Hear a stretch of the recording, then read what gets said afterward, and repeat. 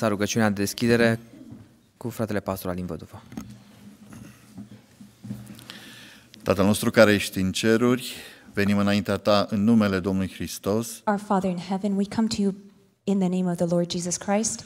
Îți mulțumim pentru că tu ai purtat de grijă fiecăruia dintre noi. We thank you for caring for each one of us. Îți mulțumim pentru binecuvântările pe care ni le-ai oferit. We thank you for the blessings you've offered us. Îți mulțumim pentru că suntem în casa ta în această dimineață. We thank you that we are in your house this morning. Te invităm să fii alături de noi și să ne binecuvintezi în continuare. We invite you to be present with us. Please continue to bless us. Ajută-ne să învățăm lecțiile pe care le-ai pregătit pentru noi astăzi. Help us to learn the lessons that you have prepared for us today. Te rugăm să binecuvintezi pe cel care va împărți cuvântul.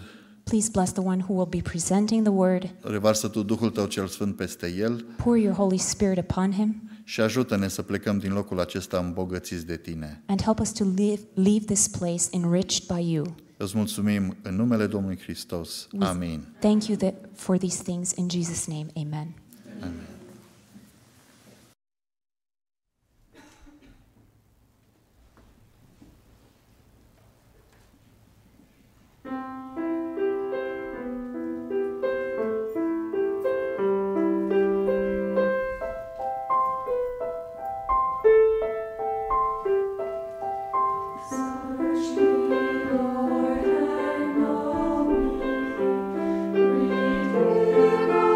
Redeemer,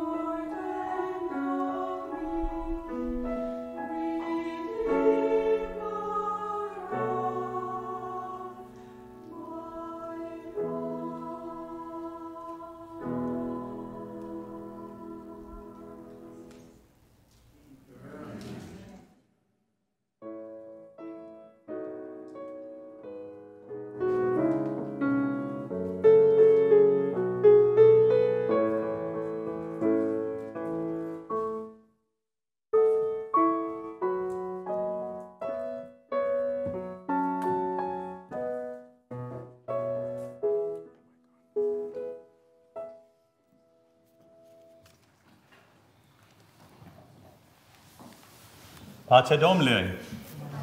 Ce faci? Bună dimineața!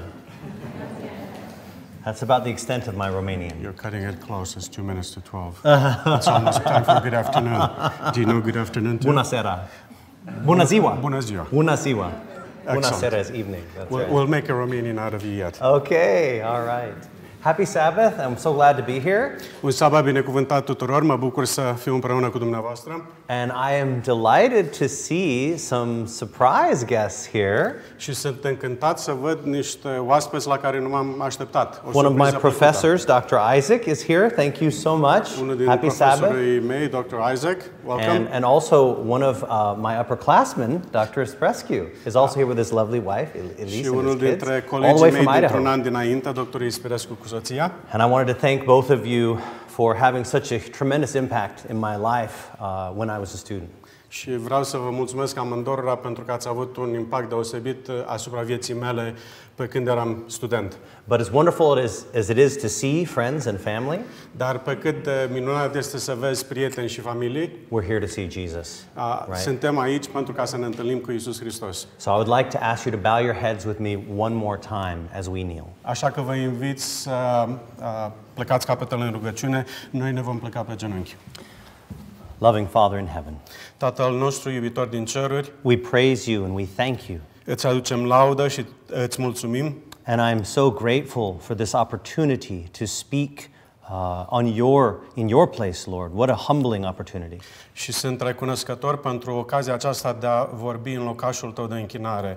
Este o experiență deosebită. I pray that you would take Ionel and myself and just fill us with your Holy Spirit. Te rog să îl iei pe Ionel și pe mine sub conducerea ta și să ne umpli cu Duhul tău cel Sfânt. May we be a blessing to all of our brothers and sisters here and who are watching around the world. Fă-ne să fim o binecuvântare pentru cei care sunt prezenți aici și cei care ne urmăresc de pe tot cuprinsul acestui pământ. We thank you in Jesus' name. Amen. Îți mulțumim în numele Domnului Isus. Amin.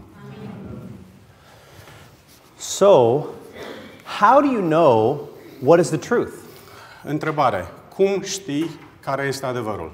How do you know how this world came to be? Cum știi cum a ieșit la iveală, cum a apărut lumea aceasta? There are 5 main belief systems in the world that are the most common. Does anyone know what they are? Sunt 5 sistemuri de crezi principale în lume. Știe cineva care sunt acestea 5? Christianity, Buddhism, Creștinismul, budismul, Hinduism, religia hindusă, Islam, I heard it. religia musulmană. Jainism is not in the top 5. And in fact, Christianity is only in the top 5 because of one particular denomination. Creștinismul este în rândul primelor 5 din cauza sau cu aportul principal al unei singure religii. Catholicism? That's correct. 1 billion? Yes, 1.2 billion, yes. Deci religia catolică formează procentajul cel mai mare al religiei creștine. We'll take a look at the numbers on the slide. But how do you know which of these is correct? Deci cum știi care dintre acestea este religia corectă, adevărată? None of us was here when everything started, right? Niciunul dintre noi n-a fost aici când lucrurile au fost la început. But even if you chose Christianity, Chiar dacă ai alege creștinismul ca fiind religia adevărată, how would you decide between the thousands of denominations? cum ai face deosebirea, cum ai decide între miile de denominațiuni? They all claim to believe in the Bible, Fiecare dintre ele pretinde că își pune credința în Scriptură and they claim to believe in Jesus. și pretinde că crede în Iisus Hristos. How do you know which to choose? Cum știi să alegi? I would like to propose Aș propune that you can know this if you understand the game of telephone. V-aș face propunerea că veți înțelege care religie este cea adevărată dacă jucați așa zisul joc al telefonului. Has Telefonul fără anyone fir. ever played the game of telephone before? Yes. The cordless phone? No, just No? the game telephone. Okay. The game I think in Romania it's called the cordless phone. Oh, cordless phone. Okay. You've got a series of people and they Yes. whisper to each other and you check to see what message comes at the end. Yes, exactly. That's the same game. Deci joc cu telefonul fără fir, în care prima persoană spune ceva următoare și compar mesajele de la început și de la sfârșit.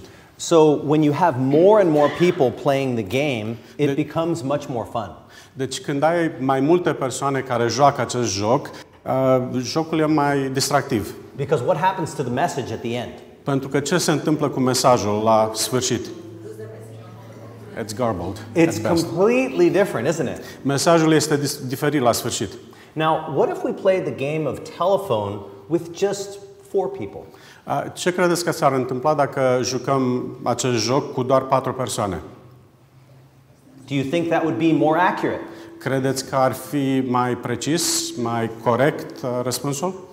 For sure. Yes. We do this actually in medicine. Facem lucrul acesta în medicină. We try to reduce the number of steps in a task so that there's less room for human error. Încercăm să reducem numărul de etape intermediare într-o anumită sarcină pentru ca să eliminăm sau să reducem posibilitatea unor erori umane. But none of us was there in person. Însă adevărul este că nimeni dintre noi n-a fost prezent acolo în persoană. We can't say exactly what creation was like if we weren't there. Nu putem spune exact cum a fost creațiunea pentru că noi n-am fost acolo. But what if you could talk to someone who was there? Dar ce s-ar întâmpla dacă am putea vorbi cu cineva care a fost într-adevăr acolo? What if you could talk to many people that were there shortly afterwards? Ce s-ar întâmpla dacă ai putea vorbi cu mai multe persoane care au fost acolo la puțin timp după eveniment? Do you think that would be helpful? Credeți că ar fi de ajutor lucrul acesta? Because the further away you get from the event, the less likely it is accurate, right? Pentru că pe măsură ce te distanțezi de evenimentul respectiv, cu atât crește posibilitatea ca relatarea să nu mai fie corectă. Does anyone know which country has the most atheists in it? Știe cineva care țară din lume are cei mai mulți atei din... There's a gentleman in the back. Estonia. Not the highest percentage. I want the largest raw number.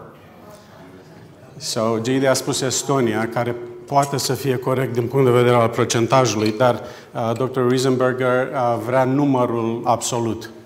So it has to be a country with large population. A huge population. O țară cu o populație foarte mare.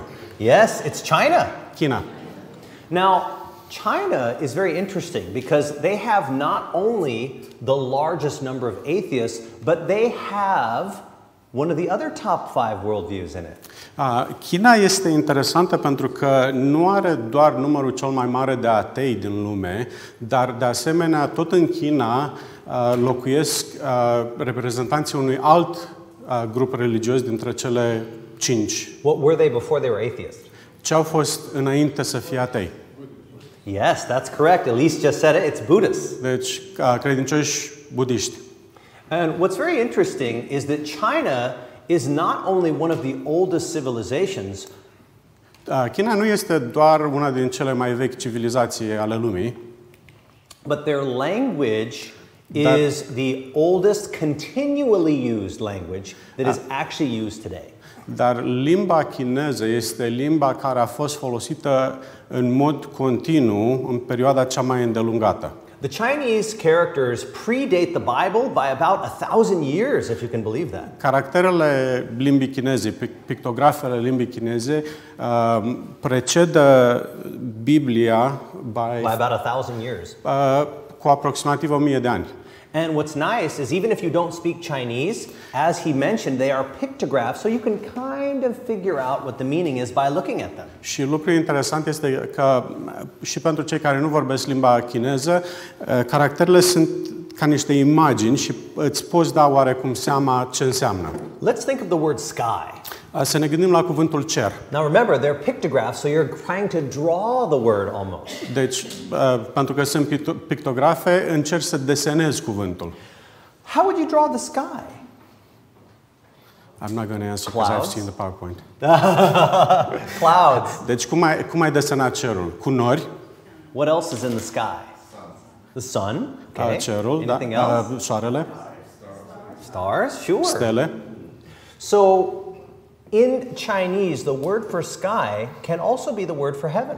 În limba chineză, cuvântul pentru cer, ca firmament, ca entitate fizică, poate fi de asemenea cuvântul cer în sensul spiritual. And the word for sky is tian. Cuvântul pentru cer este tian. And tian in Chinese is a very interesting character. Și caracterul folosit pentru tian este un caracter foarte interesant. It is made up of two different characters. Este format din alte două caractere. And it is the great one. Caracterul pentru mare și caracterul pentru unu. Împreună formează caracterul pentru cer. This little upside down Y is actually a person, and what makes you great is the cross. Y-ul întors cu capul în jos este de fapt o persoană și ceea ce face ca acest caracter să fie mare este linia transversală care încrucișează caracterul. And of course, one is just that one dash, pretty self-apparent, right? Unul este liniuța aceea. But how would you draw the word spirit? Cum ai desena cuvântul duh, spirit? The word spirit in Chinese can have a good connotation or a bad connotation. În limba chineză, cuvântul spirit poate avea o conotație bună sau o conotație rea. A good spirit is ling. Un spirit bun este lin. A bad spirit is gui. Un spirit rău este guei. So how would you draw a good spirit? Cum ai desena un spirit bun, un duh bun? What do you think? What does a good spirit look like? Cum arată un duh bun?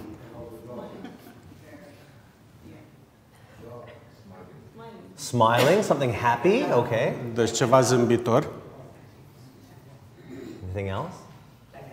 Like a dove, okay, Ca un interesting. porumbel. But wait a minute, that's more of a Christian viewpoint, isn't it? Acesta este un simbol creștin. Right? With wings and, a dove. Cu aripi, un porumbel. The word ling in Chinese is actually quite complex. Cuvântul ling în limba chineză este destul de complex. Ling is literally the one over the waters in three persons that can do anything. Deci cuvântul duh bun este acela care este deasupra apelor în trei persoane care face o lucrare minunată, o lucrare supranaturală. Now, wait a minute. Where have you heard that description before? Unde ați mai auzit această descriere înainte? At the beginning of Genesis. Yes, in Genesis, right? La începutul cărții Geneza, We have the spirit or ling of God moved over the face of the waters. ni se spune că Duhul lui Dumnezeu se mișca deasupra apelor. And then God said, "Let us make man in our likeness."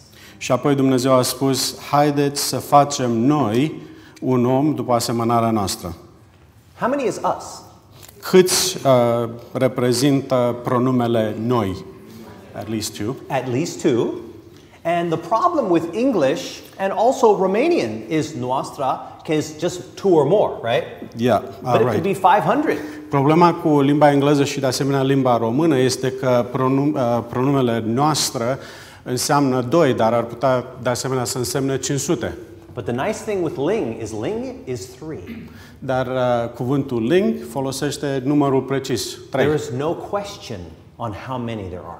Nu există nicio întrebare în privința numărului celor prezenți. There's another word for God in Chinese called Shangdi. Există un alt cuvânt pentru Dumnezeu în limba chineză, Shangdi, And that literally means the heavenly emperor. care înseamnă împăratul cerului. There's also another word for God in Chinese called Shen, Un alt cuvânt, Shen, which is the one revealed to the man in the garden. care este format din caracterele cel care se descoperă omului în grădină. That doesn't seem very Buddhist, does it? Nu pare a fi un concept budist, nu-i așa? Well, let's move away from spiritual words. Let's talk about practical words. Let's say first. How would we draw first? Să trecem de la cuvintele spirituale și să ne uităm la cuvinte mai practice, mai pragmatice. Cum ați desena cuvântul primul? Yeah, maybe I saw a one line. Yeah, it would involve the word one, perhaps. Deci ar implica o singură linie. Actually, in Chinese, the word first is a little different. În limba chineză, cuvântul primul este puțin diferit. It is the living dust man. Este omul care trăiește din praf făcut, din țărână. This little sort of parallel lines with the curves is a being, as well as you remember the upside down Y, right? Cuvântul pentru om este format din acele două linii paralele care se curbează în partea inferioară. But again, that's a description from Genesis, isn't it? Și aceasta reprezintă o descriere din Cartea Genezei. God made man of the dust of the ground and breathed into his nostrils the breath of life, and man became a living soul. Dumnezeu l-a făcut pe om din țărâna pământului și a suflat în norile lui suflare de viață și omul a devenit o ființă vie. We'll see another word for first as well in just a moment. Ne vom mai uita încă la un cuvânt pentru primul în câteva momente. How about create? How do you create something? Cuvântul a crea. Cum creezi ceva? What do you use to create something when you want to make something? Ce folosești pentru ca să creezi ceva? What do you use? Yeah, your hands, right? Folosești inimile, nu-i așa? You use your hands when you want to create something. Îți folosești mâinile ca să creezi ceva. However, the word in Chinese for create is made up of two words. Cuvântul în limba chineză pentru a crea este format din alte două cuvinte. And it's not hands. Și nu implică folosirea cuvântului mâini. It's actually walk and talk. Implică cuvintele a se plimba, a merge și a discuta. How many people can see the person taking a step in the word walk? Can you see that person taking a step? Vedeți o persoană care pășește în primul caracter pentru a se plimba? But that's very interesting because who do you know creates by speaking? Pe cine cunoașteți care poate crea doar prin acțiunea de a vorbi? Shangdi creates by speaking. Shangdi, împăratul cerului, creează prin vorbire. For he spake and it was done, he commanded and it stood fast. Pentru că el a vorbit și s-a făcut, a poruncit și a luat ființă. How about the word finish or complete? What do you think about that? Cuvântul a termina sau a completa. How would you draw it? Cum l-ați desena? Any thoughts? I know Mom knows. Mom's here to actually correct my pronunciation when I say things wrong. Știu că mama știe. Mama are un rol să-mi corecteze pronunția dacă Because she greșesc. speaks Mandarin, Cantonese, and English fluently. So. Pentru că vorbește mandarin, dialectul cantonez și engleză. So finish is the first home is complete. Deci cuvântul pentru a termina este format din caracterele pentru primul, casă, și formează cuvântul complet, And terminat. this word for first is two people. Iar cuvântul pentru primul reprezintă două persoane. And when you have the word finished in that verse in Genesis, Când ai cuvântul terminat în Cartea Genezei, what had just happened in the verse before? Do you remember? ce se întâmplase în versetul precedent? That's correct. The man and the woman were just created. În versetul precedent, bărbatul și femeia fuseseră tocmai creați. We've already seen the word garden. I'll give you a more complicated one though. Am văzut deja cuvântul grădină, dar vă ofer o definiție mai complicată As well as a simpler version of și garden. de asemenea una mai simplă. It's just a box with four lines coming out of the middle. Prima versiune este o cutie, un pătrățel cu 4 linii. Where have you heard that description? Unde ați văzut lucrul acesta în Scriptură? The Garden of Eden? Yes, that's correct. It had a river in the garden flowed from Eden, and from there it was separated into 4 headwaters. Un râu ieșea din Eden și se împărțea în 4 direcții. Here's another word for garden. Un alt cuvânt pentru grădină, it's two people from the dust. două persoane din țărână, And one of the people seems to be actually coming out of the side of the other. You can see the upside down Y's. și una din persoane pare să iasă din coasta celeilalte. Again, almost another reference to the creation story in Genesis. Deci s-ar părea o altă referință la povestea creațiunii din Geneza. But where was the garden located? Unde era însă grădina localizată? What direction? În ce orientare? East. However, for the Chinese, what direction would it be? It would be west. Pentru noi est, pentru chinezi vest. And the word west in Chinese is one person in the garden.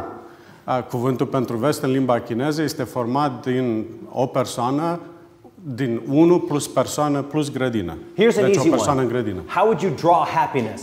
Very simple. O ghicitoare ușoară. Cum ați desena cuvântul fericire? Sure, a smiley face, right? O față zâmbitoare. I love your smile, Sorin. However, the Chinese did something different. Chinezii însă au făcut ceva diferit. Happiness is you and God in the garden. Fericirea înseamnă Dumnezeu și cu tine, cu omul, în grădină. But Adam did not believe that. Însă Adam nu a crezut lucrul acesta. He did not believe that he could be happy with God alone. Adam n-a crezut că ar putea fi fericit doar el împreună cu Dumnezeu. But I promise you, you can be happy with just God. Dar vă spun cu siguranță lucrul acesta, că puteți fi fericiți doar singuri împreună cu Dumnezeu. Don't ever compromise because you are lonely. Nu faceți niciodată compromisuri pentru că vă simțiți singuri sau abandonați. However, there are some things that are necessary or wanted or desired. Sunt însă anumite lucruri care sunt necesare sau dorite, But this is a good desire.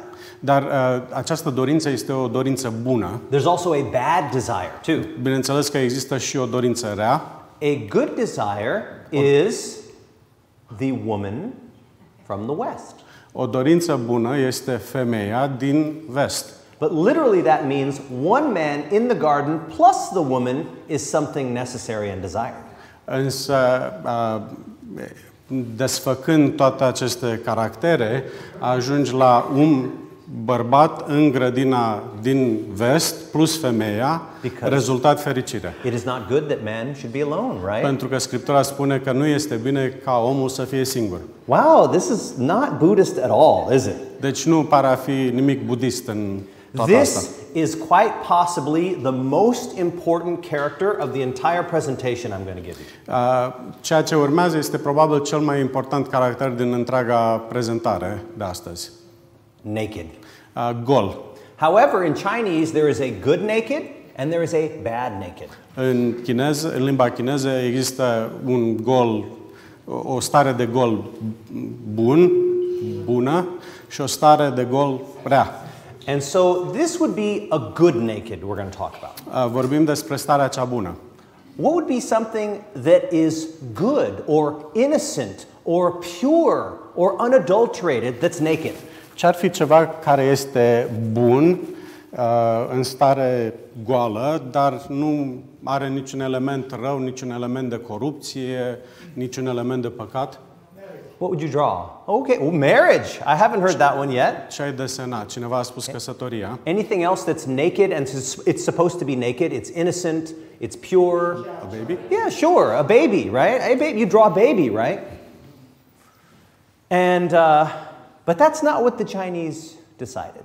Numai că chinezii n-au ajuns la hotărârea asta. The word for good naked in Chinese is guangguang. Cuvântul pentru gol în limba chineză este guangguang. And guangguang is made up of two words, guang and guang. I'm just saying, it's true. Cuvântul este format din repetarea a două cuvinte identice, guang plus guang. However, guang means something very interesting. Însă cuvântul guang înseamnă ceva foarte interesant. But before I go there, let me ask you this question. Since we're seeing more of Genesis here, let's ask, what did Adam and Eve wear in their innocence? Să vă întreb, ce îmbrăcăminte au purtat Adam și Eva în grădina Edenului? Now, everybody seems to be saying light. What does that have to do with naked? Toată lumea spune lumină. Ce are de-a face lumina cu goliciunea? Where did you get the idea that Adam and Eve were clothed in light? De unde ați ajuns la ideea că Adam și Eva erau îmbrăcați în lumină? I'm sorry, where did you get it from? Can you show me in the Bible where that is? Puteți să-mi arătați unde în Biblie? Somebody saying that they were covered with the glory of God. Oh, interesting. Now, can you tell me again what Bible verse that is found in? Care verset din Biblie? In Genesis, somewhere. Oh, really? Let's take a look at the verse, shall we? Haideți să ne uităm la verset. And they were both naked, guang guang. Deci erau amândoi goi, The man and his wife, bărbatul și soția lui, and they were not ashamed. și nu le era rușine. Now, correct me if I'm wrong. I'm not seeing the light. Corectați-mă dacă cumva greșesc, dar nu văd lumină pe aici, pe nicăieri. Can you tell me again where you got that idea from? Deci, de unde ați obținut ideea aceasta de lumină? Again, where'd you get it from? You got it from the spirit of prophecy. Deci, ideea de lumină apare în spiritul profetic. Because the narrative here does not indicate that. Pentru că textul aici nu indică ideea de lumină. And I can prove it to you. Și pot să vă dovedesc lucrul acesta. Every religious denomination that paints Adam and Eve, fiecare denominațiune religioasă care îi pictează pe Adam și Eva, there's always a strategically located plant or fern, or maybe like a tiger kind of laying in one direction. Întotdeauna există ceva poziționat strategic, fie o To frunză, fie o keep things plantă, fie un rated animal, G, right? pentru ca să păstreze lucrurile decente.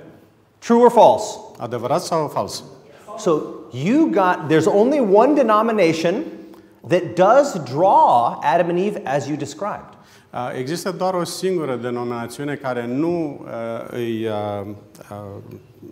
descriu pe Adam și Eva în felul în care am discutat. But even this denomination sometimes draws them naked. Did you know that?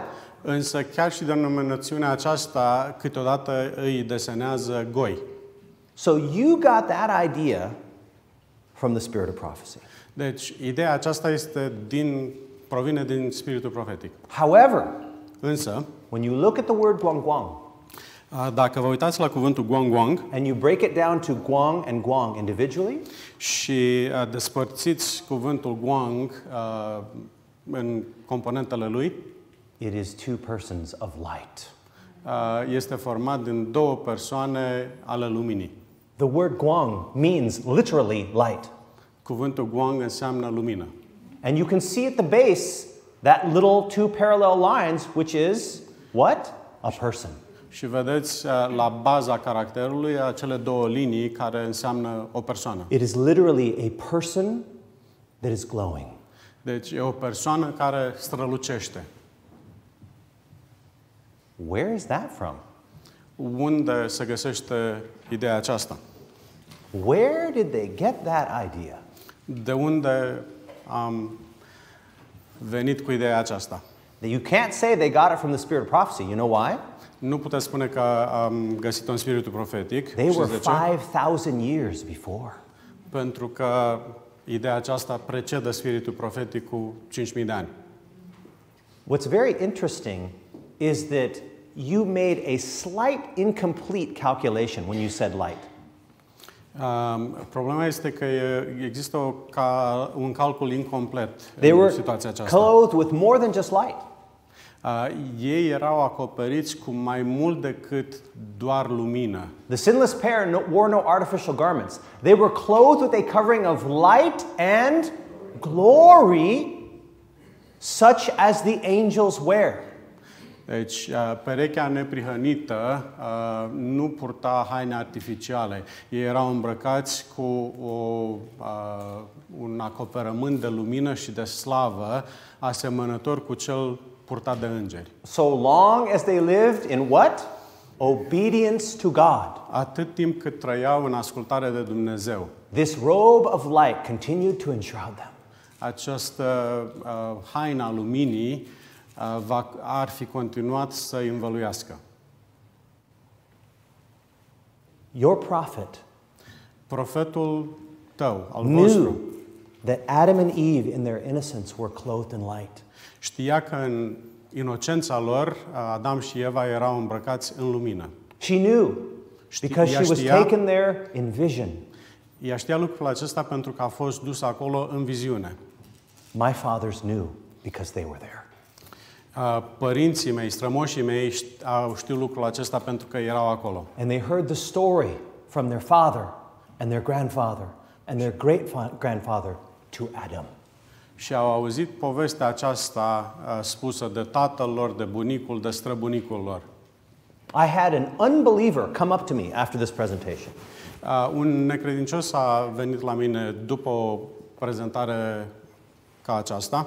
He was learning his bopomofo, which is like ABCs in Chinese. Învăța abecedarul chinezesc And he was learning the word for naked. și învățam la momentul acela cuvântul pentru gol. And he said, Mama, two people of light? What? Și a zis, adresându-se mamei, a zis, două persoane de lumină? Ce Why înseamnă is asta? that naked? De ce combinația aceasta înseamnă goliciune? And he told me the answer his mother gave him is shut up and learn it. Și mi-a spus că răspunsul pe care mama lui l-a dat a spus taci din gură și învață. But when you understand the actual characters, it is so profound. Când însă înțelegi caracterele, ele însele, răspunsul este profund. Let's look at the word for glory. Să ne uităm la cuvântul pentru slavă. The word for glory is Rong. Cuvântul pentru slavă este wow. And it is literally two people on fire in front of a tree. Două persoane arzând în fața unui copac. This is Huo. Huo is flame. Ho înseamnă flacără. What tree might that be? Despre ce copac vorbim oare? Could it be an apple tree? Maybe a pine tree? Myrtle tree? What do you think? Măr, pin, ce fel de copac credeți că era? What tree is that? It is the tree of life. Este pomul vieții. Because as long as they lived in what? Obedience, the light and glory continued to surround them. Pentru că atât timp cât trăiau în ascultare, învelitoarea de lumină continua să-i acopere. That concept is not found in the book of Genesis. Conceptul acesta nu se găsește în Cartea Genezei. You cannot derive the character Guangguang without the spirit of prophecy knowledge. Nu poți să obții caracterul Guang fără ajutorul spiritului profetic.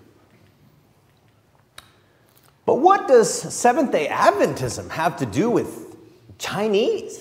Întrebarea este ce are de-a face adventismul de ziua șaptea cu limba sau cu poporul chinez. This is a relatively new denomination, right? E vorba despre o denominațiune relativ nouă. We're not even 200 years old. Nu am împlinit nici măcar 200 de ani. And people would accuse us of copying others, right? Și probabil că cei răuvoitori ne-ar acuza că noi copiem pe alții. What does that have to do with the oldest language that is continually used? Ce are lucrul acesta de a face cu cea mai veche limbă care a fost folosită în mod continuu? Why is there suffering? Why is there pain? Why is there evil? De ce există durere, suferință, rău? Sin. I heard because of the devil and I heard because of sin. Cineva a spus din cauza diavolului și cineva a spus din cauza păcatului. How would you say that something is not allowed? Like you cannot smoke, you cannot do this, you cannot do that. I would say something's forbidden. Cum ați spune că un lucru este interzis, că nu poți să faci ceva anume? How would you draw that? Cum ați desena lucrul Oh, sure, acesta? like a little circle and a slash. Very easy, right? Un cerc cu o linie în diagonală. No, the Chinese decided on something different. Chinezii, bineînțeles, au hotărât ceva diferit. God tells you about two trees. Dumnezeu îți vorbește despre doi copaci. Are those the two same trees? Are they the same type of tree? Look closely. Sunt aceiași copaci? Uitați-vă cu atenție. No, they're slightly different, aren't they? Nu, sunt puțin diferiți. Maybe they're, I don't know, oak trees? I mean, what two trees are they? Nu știu ce copaci sunt, stejari sau What do you ceva. think? Tree of life Copacul vieții and tree of the knowledge of good and evil. și copacul cunoștinței binelui și răului. Jin means forbidden in Chinese. Jin înseamnă interzis în limba chineză. And you're claiming that these are the tree of life, the tree of knowledge of good and evil, but which is which? Do you know which is which? Dumneavoastră credeți că unul este copacul vieții și celălalt copacul cunoștinței binelui și răului. Întrebarea este care din ei este care. Can anyone tell me which is which? Can you know for certainty? Puteți ști cu siguranță? Well, wait, you're saying the one on the right is the tree of life. Why is that?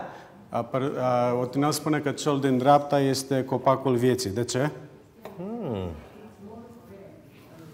It's a little bigger. Oh, interesting. E puțin mai mare. Interesting. And the one on the left, you seem to be getting short-changed a little bit. One of the limbs is kind of truncated, isn't it? Cel din stânga pare să fie în dezavantaj. Unul dintre membre este puțin scurtat. Let's take a look. Haideți să ne uităm. The angel of the Lord was standing on the right side of the altar. The position of the angel was an indication of favor, but Zacharias took no note of this. Din Cartea Hristos, Lumina Lumii, citatul spune: un înger al Domnului stătea în partea dreaptă a altarului. Poziția îngerului era un indicator al favoarei lui Dumnezeu, însă Zaharia nu a observat lucrul acesta. So the right side is the side of favor, right? Deci partea dreaptă este partea favorizată. But you don't need the Bible or the spirit of prophecy to figure that out, right? Nu You aveți nevoie probably de could Biblie understand sau de Spiritul Profetic ca să vă dați seama de lucrul acesta. that. But someone mentioned that the tree of life was bigger. That's why they chose the one on the right side. Însă cineva a menționat că copacul vieții este mai mare și de aceea l-a ales. In the midst of the garden stood the tree of life, surpassing in glory all other trees. În mijlocul grădinii stătea copacul vieții, întrecând în slavă pe toți ceilalți copaci. You knew that it had to be the tree of life because the tree of life surpassed all other trees. Știați că trebuie să fie copacul vieții pentru că el este cel mai deosebit dintre toate. And how did you know that? Și cum de-ați știut lucrul acesta? Well, the spirit of prophecy saves the day again. Din nou, Spiritul Profetic ne vine în ajutor. At the very beginning of man's existence, a check was placed upon the desire for self-indulgence. La începutul existenței omului, o măsură preventivă a fost pusă asupra dorinței omului de a-și satisface pasiunile. The fatal passion that lay at the foundation of Satan's fall. Și mai ales acea pasiune fatală care era la temelia sau cauza principală a căderii lui Satan. The tree of knowledge, which stood near the tree of life, right? Copacul cunoștinței care stătea aproape de copacul vieții, In the midst of the garden was to be a test of their obedience, faith, and love. deci care stătea aproape de copacul vieții în mijlocul grădinii, ar fi trebuit să fie, could you Sure. go back to the slide? Ar fi trebuit să fie un test al ascultării, credinței și iubirii părinților noștri. While permitted to eat freely of every other tree, they were forbidden to taste of this on pain of death. În timp ce aveau voie să mănânce în libertate, fără nicio restricție din toți ceilalți copaci, li se interzise să guste din acesta sub amenințarea pedepsei cu moartea. They were also to be exposed to the temptations of Satan. Vor fi de asemenea expuși la ispitele lui Satan, But if they endured the trial, they would be finally placed beyond his power to enjoy perpetual favor with God. însă dacă ar trece cu succes de această încercare, ei ar fi fost puși în afara limitelor puterii lui Satan. Satan n-ar fi putut să ispitească mai departe și ei s-ar fi bucurat de o favoare perpetuă în fața lui Dumnezeu. Now, in the Bible, we're told that the tree of life and the tree of the knowledge of good and evil were in the midst or the middle of the garden. În Sfânta Scriptură ne se spune că pomul cunoștinței binelui și răului și pomul vieții erau plasați în mijlocul grădinii. But here it says they were near each other, right? Aici însă ni se spune că erau aproape unul de celălalt. In this character, are the trees near each other? Yes or no? În această pictogramă sunt copaci aproape unul de celălalt? We'll see more trees later. Vom vedea alți copaci ceva mai târziu. Let's look at the symbol for evil spirit. Haideți să ne uităm la simbolul pentru spirite rele. Gui. Guei. So how would you draw that? Cum ați desena acest caracter? How would you draw an evil spirit? Cum ați desena un duh rău? Yeah, but how would you draw Satan? Cum l-ați desena pe Satana? A serpent. Okay. What else? Anything else? Ca un șarpe. Altceva? What would it look like? Cum ar arăta? Like a dragon. Ooh, okay. Interesting. Somebody says horns. Horns. Okay. Cineva a spus ca un dragon, un balaur. Actually, the Chinese drew Gui completely different. Însă chinezii au desenat spiritul rău într-un mod complet diferit. Gui is there is a secret man alive in the garden. Guei este format din există un om secret, un om ascuns în grădină. Because did the devil say, "Hi, I'm the devil. I'm here to destroy you"? A spus diavolul cumva, hei, eu sunt diavolul, am venit să vă distrug. He was hidden. S-a ascuns, s-a camuflat. And where did they first meet him? Unde s-au întâlnit pentru prima dată? In the garden. În grădină. So let's take a look now at the word temptation or tempter. Să ne uităm la cuvântul ispită sau ispititor. What would temptation involve? Ce ar implica ideea de ispită? Probably the symbol. Oh, tree. Very interesting. Now wait a minute. Why would you say tree? Cineva a spus copac. De ce? Okay, interesting. All right. Deci copacul cunoștinței binelui și răului. What else would we put in the character? Trees? Ce altceva Gui, also saying the evil spirit. Okay. Ce altceva mai pune acolo? Am pune spiritul rău. Where did the devil tempt our parents from? Unde era poziționat diavolul când a ispitit pe părinții noștri? Where was he? In the tree. I hear garden, but I heard another thing. I heard that he was in the tree.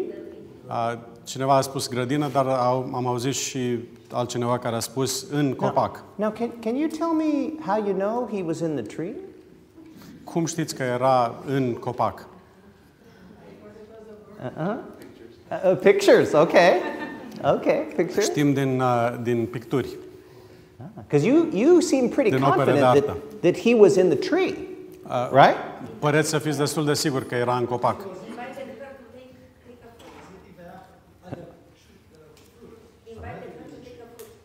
Yeah, he invited them, yes.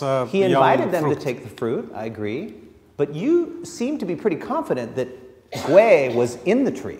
Însă păreți destul de încrezători în ideea că era în copac. And I'm just curious how you know that.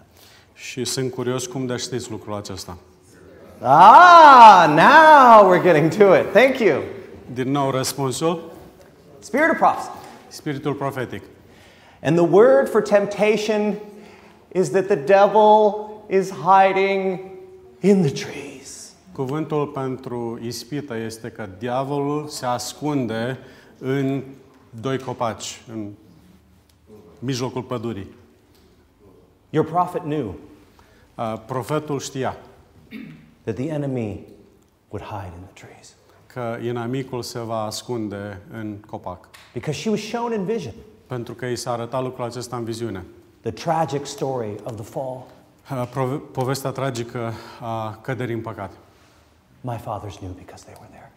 Strămoșii mei au știut lucrul acesta pentru că erau acolo. And they heard the story. Și And pentru their că father. au auzit această poveste transmisă grandfather. din generație în generație. And their great-grandfather. As he pointed to Adam, and as Adam pointed to lost paradise in their sight. Au auzit povestea aceasta de la Adam care le-a arătat, și-a întins mâna către paradisul pierdut.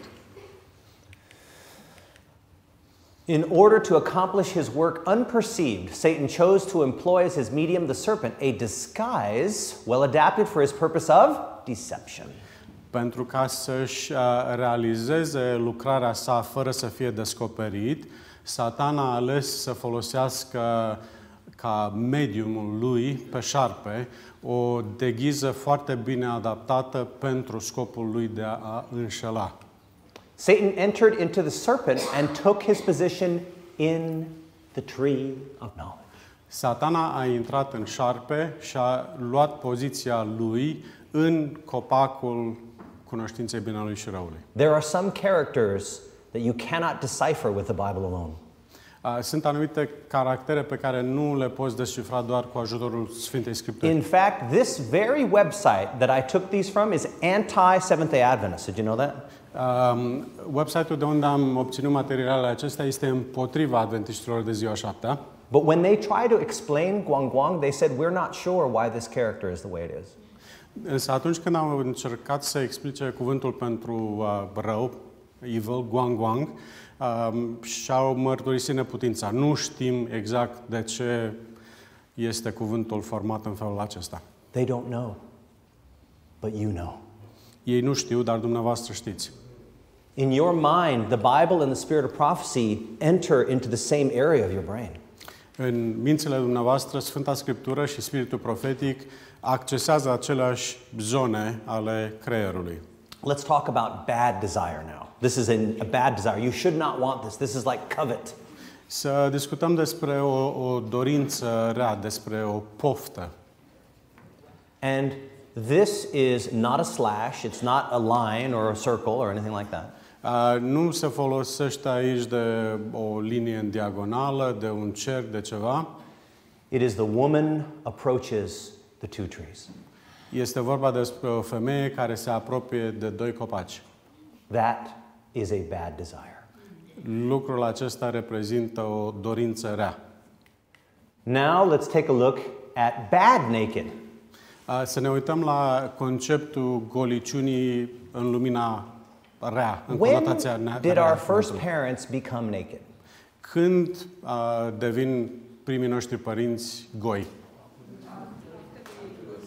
After they ate the forbidden fruit? După ce mănâncă fructul interzis? After who ate the forbidden fruit did they become naked?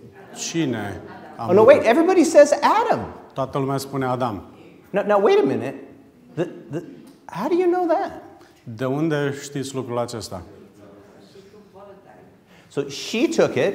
Now you're saying he knew what he was doing. He took it voluntarily. Interesting. Wow, even the motive you understand. Înțelegeți chiar și motivul. Adam a luat din fruct în mod voluntar. But didn't the woman eat the fruit? Dar femeia n-a mâncat și ea din fruct? That's what the Bible says, right? Așa spune Scriptura. But you seem confident that they did not become naked until the man ate the fruit. Însă dumneavoastră sunteți destul de fermi, convinși că nu au devenit goi până când bărbatul nu a luat din fruct. And why is that? Și de ce este lucrul acesta? The spirit of prophecy. Tot spiritul profetic. And the word for negative naked in Chinese, Cuvântul pentru conotația negativă a goliciunii în limba chineză, man eats the fruit and becomes naked. omul mănâncă din fruct și devine gol. You could just as easily put woman here, right? Easily. Couldn't you just easily put the symbol for woman here? You could. S-ar fi putut folosi de simbolul pentru femeie acolo, nu? But it's not.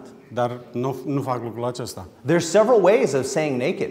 Sunt câteva feluri diferite de a spune gol, And the woman is not there. dar femeia nu este implicată. If Eve showed up with the fruit and said, "Here, have some," Dacă Eva ar fi venit cu fructul și i-ar fi oferit lui Adam, uite, Adam would say, "There is something wrong with you. Adam, Something bad has happened." Adam ar fi trebuit să spună ceva e în neregulă cu tine, ceva rău s-a But întâmplat. the spirit of prophecy says that she stood before him as innocent and beautiful as ever. Însă spiritul profetic ne spune că Eva a stat în fața lui Adam tot atât de frumoasă și de inocentă ca oricând altcândva. It was after his transgression, at first he imagined himself entering upon a higher state of existence. A fost după păcătuirea lui când Adam și-a imaginat în momentele inițiale că intră într-o stare mai înaltă a existenței. The robe of light which had enshrouded them now disappeared. Roba de lumină care îi învelise până atunci, acum dispăruse. And to supply its place, they endeavored to fashion for themselves a covering. Și ca să o înlocuiască, ei s-au străduit să modeleze pentru ei înșiși o învelitoare. So I wanted to share something interesting with you. Vreau să împărtășesc ceva interesant cu The dumneavoastră. symbol for the trees comes up a lot. Simbolul pentru copaci revine destul de frecvent. Even though in Genesis it's only in 2 verses. Did you know that? Deși în Cartea Geneze apare doar în 2 versete. What do the trees represent? Ce reprezintă copacii? Life and death? What else do they represent? Viață și moarte? Ce altceva? Yes, freedom of choice between 2 things. Libertatea de What are those alegere two între things? 2 lucruri. Care sunt acestea? Good and evil? What Bine was the și rău. condition for them keeping the robes? Yes. So they represent obedience and disobedience. Desobedience. Sure. Deci reprezintă ascultarea și neascultarea. That's the great controversy, right? Aceasta este marea luptă sumarizată. The order of creation, the Or- object of the garden, Ordinea creațiunii, scopul grădinii, the history of its 2 trees, so closely connected with man's destiny, were undisputed facts. istoria celor 2 copaci care sunt atât de intim conectați cu destinul omului, au fost fapte de nedisputat. Obedience or disobedience is the question to be decided by the whole world. Ascultarea sau neascultarea este întrebarea sau problema care trebuie decisă de întreaga lume. All will be required to choose between the law of God and the laws of men. Tuturor li se va cere să aleagă între legea lui Dumnezeu și legile omului. Here the dividing line will be drawn. Acolo va fi trasă linia de despărțire. There will be but 2 classes. Vor exista doar 2 clase. Every character will be fully developed. Caracterul fiecăruia va fi dezvoltat în măsură completă And all will show whether they have chosen the side of loyalty or that of rebellion. și toți vor arăta dacă au ales partea loialității, a credincioșiei sau partea rebeliunii. Now, what is the remedy for sin? Either you are sinful or you are what? Care este remediul pentru păcat? Pentru că fie ești păcătos, fie ești Righteous, sure. neprihănit. So, how would you draw the word righteousness? Cum ai desena cuvântul neprihănire? How would you draw it? I think we're stumped. You're stumped? Okay. Well, who makes you righteous? Cine te face neprihănit? God. Okay. Jesus. Dumnezeu, Iisus, este Cel care te face How would you neprihănit. draw Jesus? Cum l-ai desena pe Iisus? Oh, a man on the cross. Interesting. Un om pe cruce, Creator. un creator, Okay. Any animal? vreun animal, A lamb. Oh, interesting. Okay. All right. un miel. And what's interesting is the word righteousness is a super short word. Ceea ce este interesant este cuvântul pentru neprihănire este un cuvânt extrem de scurt. I. I. That's it. Yi. Just one syllable. o singură silabă. Yi. And if you want to look up righteousness on Google Translate, you can find it. Și dacă vă folosiți de Google Translate să vă uitați să traduceți cuvântul Yi, îl veți găsi. Go righteousness, traditional Chinese, and you'll find Yi. Puneți righteousness în limba engleză, alegeți limba chineză tradițională și veți găsi cuvântul Yi. And the word for righteousness from the ancient Chinese is the lamb over me. Cuvântul pentru neprihănire în limba chineză este format din miel deasupra mea. Mielul stând deasupra mea. Over me. And the word me is further broken down to hand and knife. Iar componentele cuvântului mi, eu, sunt mână și cuțit. And so righteousness is my hand, takes the knife, kills the lamb, and he covers me. Deci, neprihănirea înseamnă mâna mea ia cuțitul și omoară mielul, iar neprihănirea lui Iisus Hristos mă acoperă. My fathers understood the gospel. Strămoșii mei au înțeles Evanghelia. People say, how can I become righteous?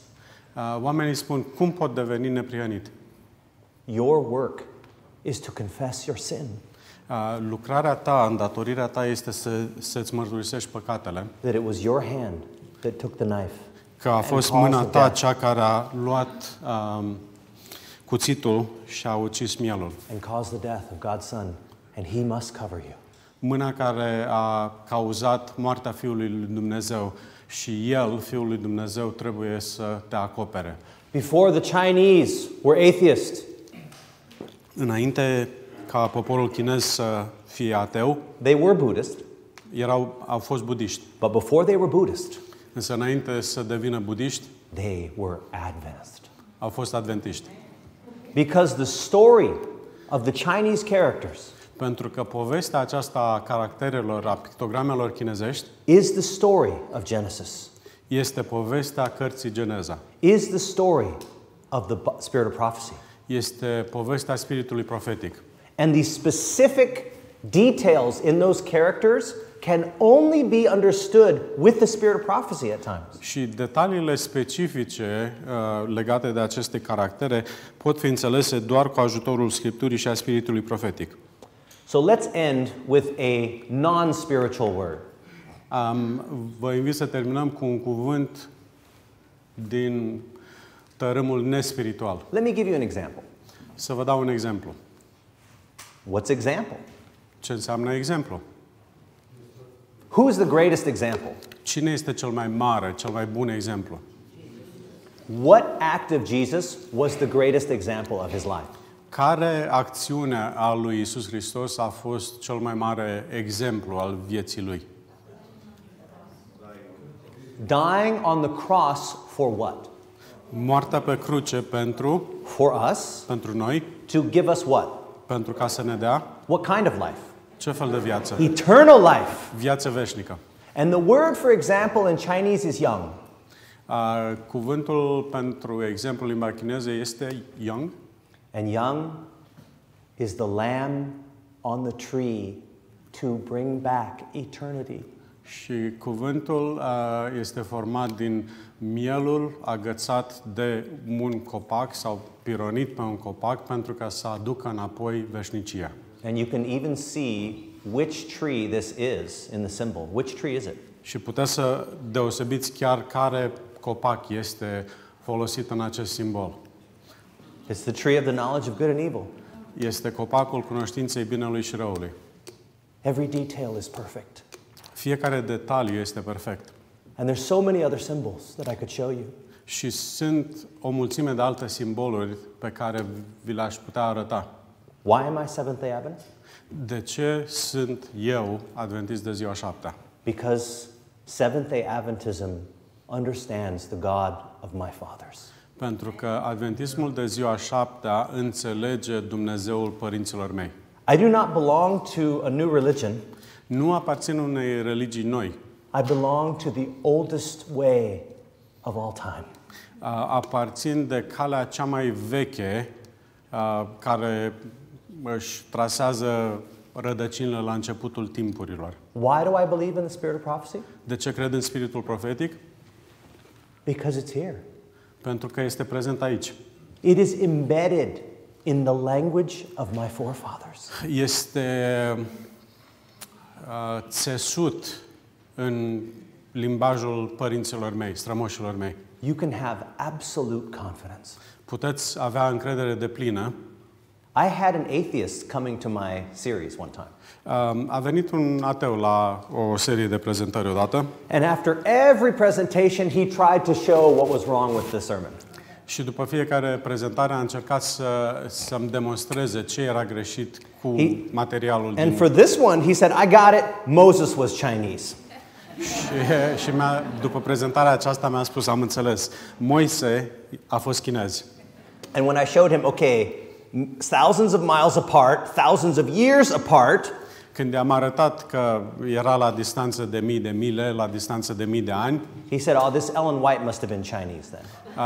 atunci a I'm spus, serious, this is what he said. probabil că Ellen White asta a fost chinez atunci. And I said, here's a picture. Yes, she has an Asian nose, but that's because she got hit in a rock in the face when she was 9.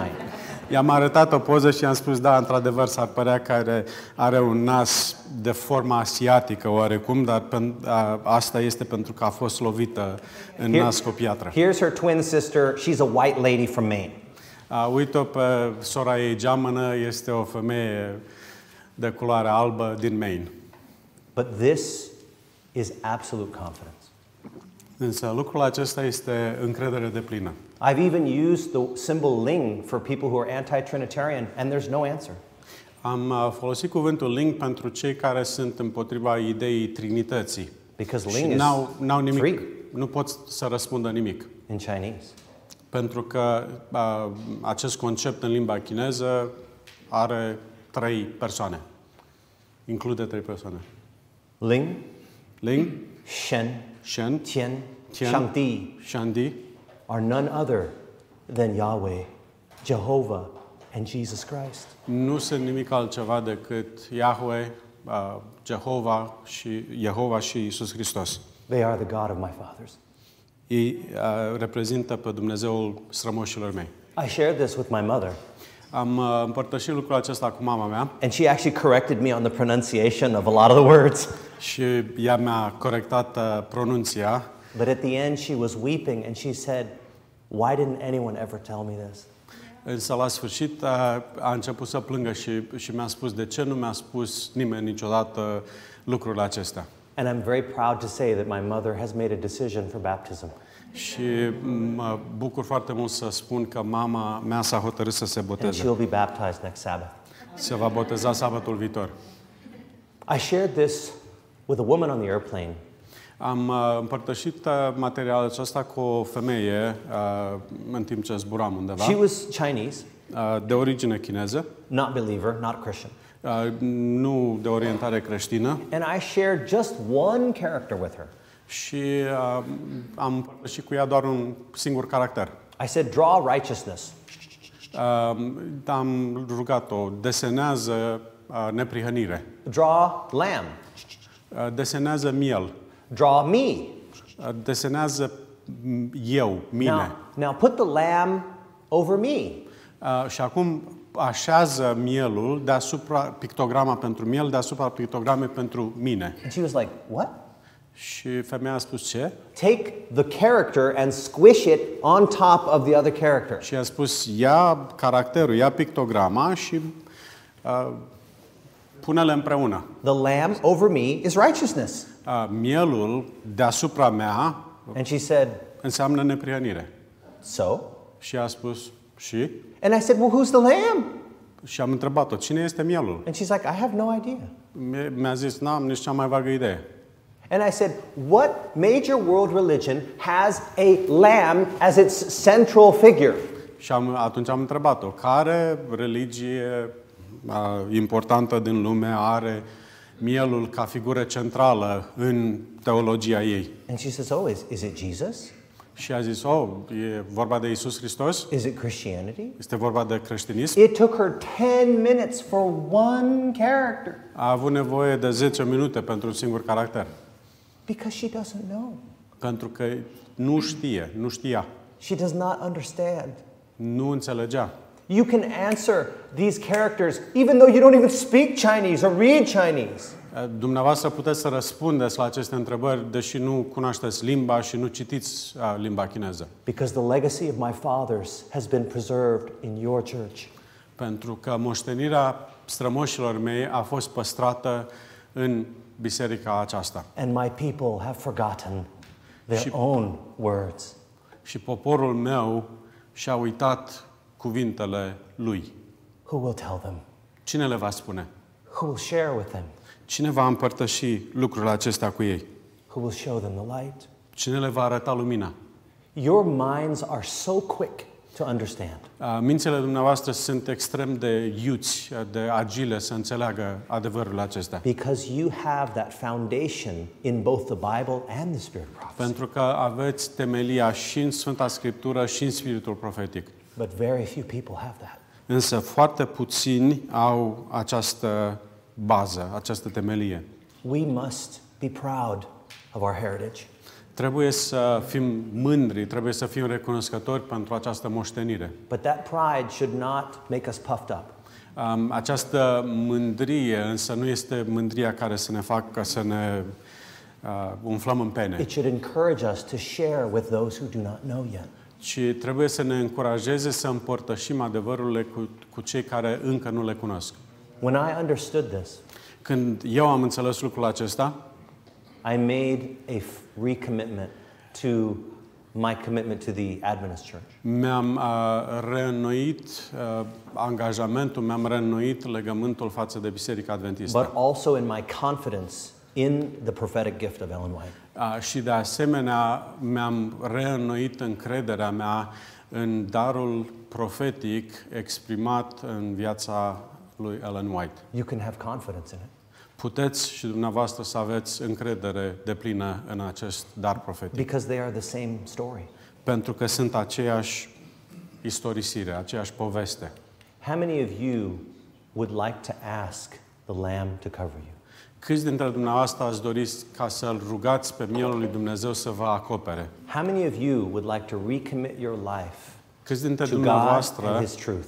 ați vrea să reînnoiți legământul cu Dumnezeu și cu adevărul Lui? How many of you would like to say, God, I have confidence in your word, in the Bible, and the spirit of prophecy? Câți dintre dumneavoastră doresc să spună, Doamne, am încredere în Tine, în cuvântul Tău și în spiritul profetic? If that is your decision, please stand with me as we pray. Dacă aceasta este hotărârea dumneavoastră, vă invit să vă ridicați și să ne rugăm împreună. Ling, Ling, Tian, Tian, Shen, Shangdi, Shangdi, you are the God of my fathers. Tu ești Dumnezeul strămoșilor mei. I can read you in the Bible. Citesc despre Tine în Sfânta Scriptură. I can read about you in the spirit of prophecy. Citesc despre Tine în spiritul profetic. Or I can read you in the language of my fathers. Sau citesc despre Tine în limba strămoșilor mei. Thank you for preserving your truth through the ages. Îți mulțumesc pentru că ai păstrat adevărul Tău de-a lungul veacurilor. But now the legacy comes to us at the last days. Însă acum această moștenire ne este transmisă nouă în ultimele zile ale pământului. Help us to have confidence now more than ever before. Ajută-ne să avem încredere acum mai mult decât oricând altădată. And may that confidence increase our commitment. Și fie ca această încredere să mărească angajamentul nostru, legământul nostru, And our desire to share with those who do not have the light. să-l întărească și să întărească dorința de a împărtăși cu cei care nu au lumina adevărului. We thank you in Jesus' name. Îți mulțumim în numele Domnului Hristos. Amen. Amin. Great job.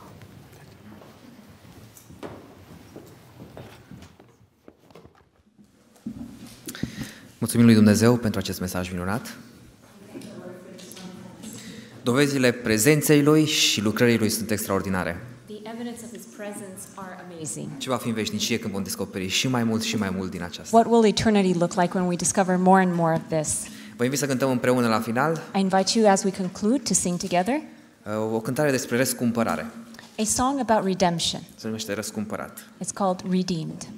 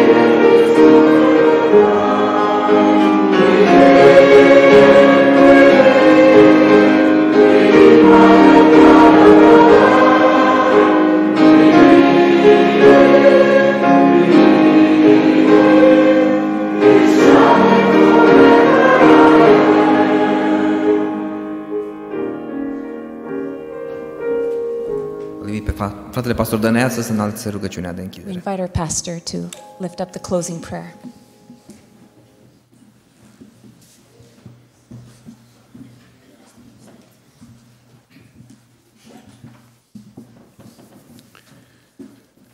Îți mulțumim, Tatăl nostru, că ai scris mărturia ta nu numai în pietre, ci și în noi și în limba noastră. We thank you, Lord, that you have left your witness not only upon the rocks, but upon our languages and upon our own hearts.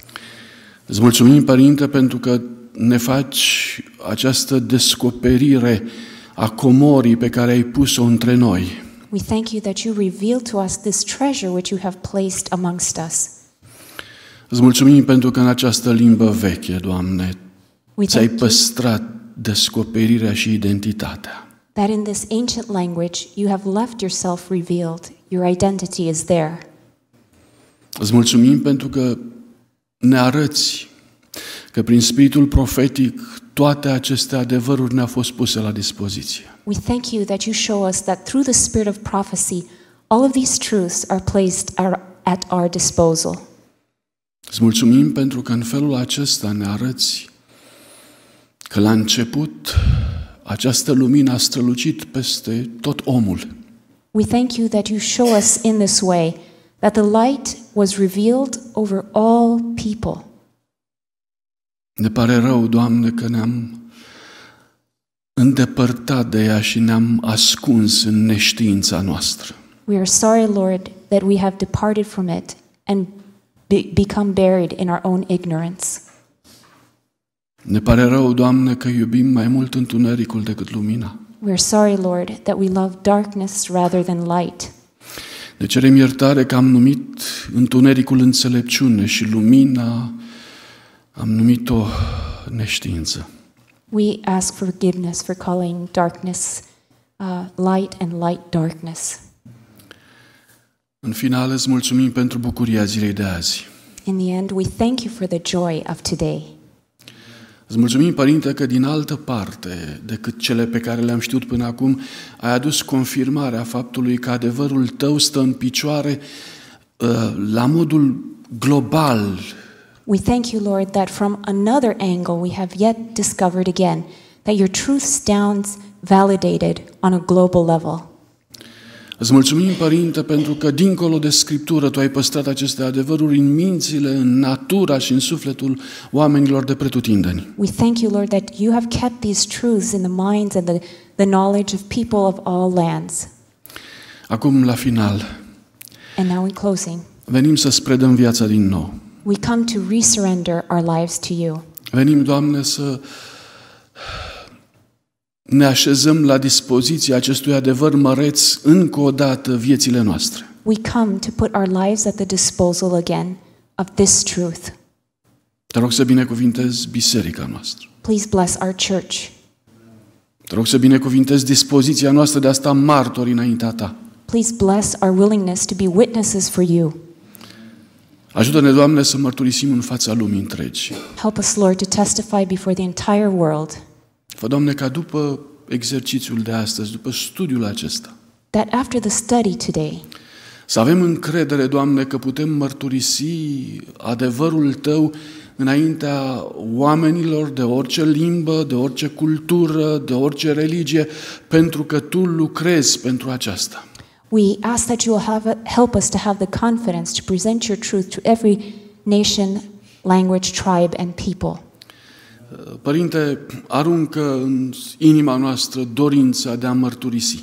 Lord, put within our hearts the desire to witness. Folosește-ne pentru aceasta. Use us for this. În numele Domnului Isus te-am rugat. In the name of the Lord Jesus, we've prayed these things. Amin. Amen.